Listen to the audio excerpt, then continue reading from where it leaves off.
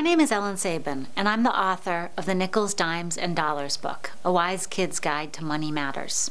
The purpose of this video is to provide some ideas and tips about hosting reading events with the book. But before I begin, I want to tell you a little bit about myself and my books. I had the fortune of growing up in a family committed to giving and volunteerism. With a childhood filled with really great exposure like that, I went into public health as my career. I worked in a variety of settings in public health field, from New York City doing health policy work to hospitals to 8 years serving as the president of the Flying Doctors of Africa. Anyway, about 7 years ago, I wrote the giving book, Open the Door to a Lifetime of Giving, for my niece for her birthday. It was a gift meant to show her that she had the power to make the world a better place by her actions and to inspire her to find her own passions for giving and charity. The book hit in more ways than I could have expected. Parents, kids, teachers, community leaders wanted the book.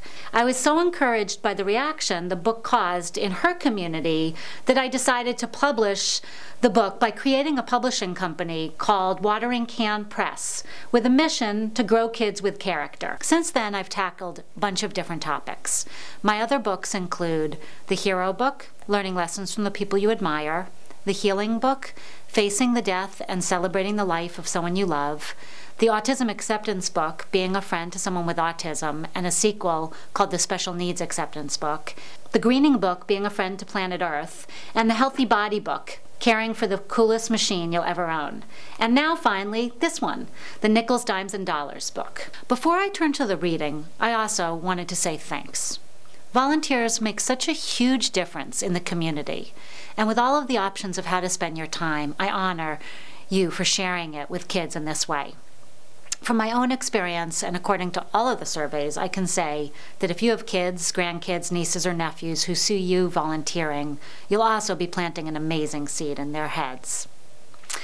So now, about the Nickels, Dimes, and Dollars book and your reading event. First, about the book.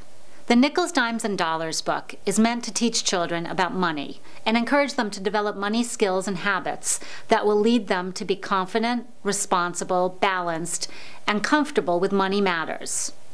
As with each of my books, the interactive nature is meant to draw a child into co-authoring the book and letting them dive into the topic in a fresh and fun way.